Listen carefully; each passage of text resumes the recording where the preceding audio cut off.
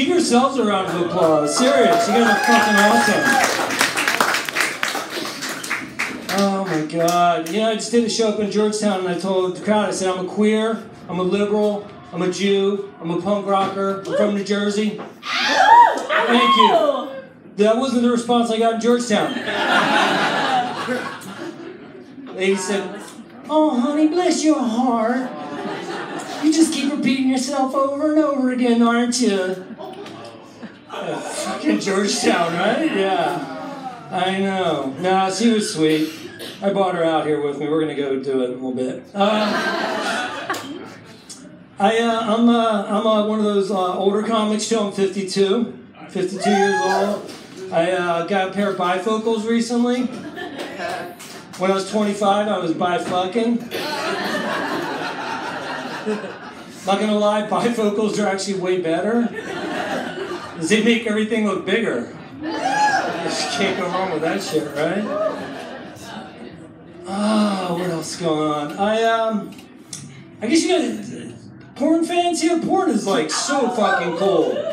Like when I was a kid, porn was way different. It was a hunt and a struggle. And it was paper. But I like watching my favorite porn to watch is watching two guys have anal sex. There's no fucking plot. It's just fucking right to it. And I think the reason I like it a lot is because it's the one type of porn that I enjoy watching happen to somebody else more than I enjoy watching have it happen to me. You know?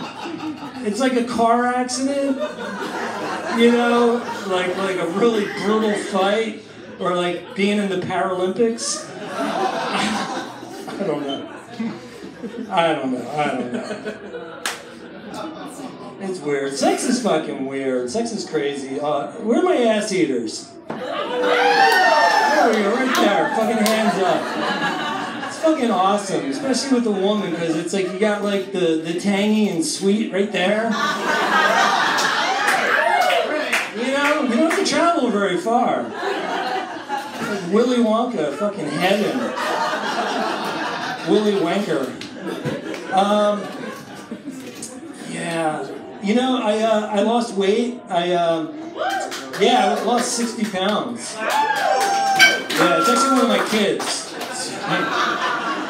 Be careful what you're plotting. But no, all joking aside, I like going to the gym, and I was at the gym and I saw this woman, and she was really, really attractive.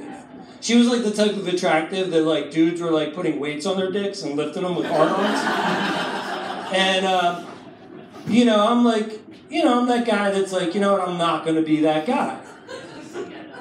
But she was standing next to me at the water fountain, so I had to talk to her. And I was like, I bet everybody in here hits on me. She goes, yeah, just like you're trying to right now. I was like, oh no. I was like, I got one rule, I don't shit where I eat. And she grabs me by the neck and goes, sometimes you just gotta take a shit. So we went out. And it was actually a fucking great date. And she invited me back to her place. And we get there, and there's chocolate-covered strawberries on her bed. And she says, get naked and get in my bed. I got naked and got in her bed. She gets naked, climbs on top of me, and she takes one of the strawberries, and she reaches out and goes to put it in my mouth. And just as I'm about to eat it, she shit on me. She just goes, sometimes you gotta take a shit.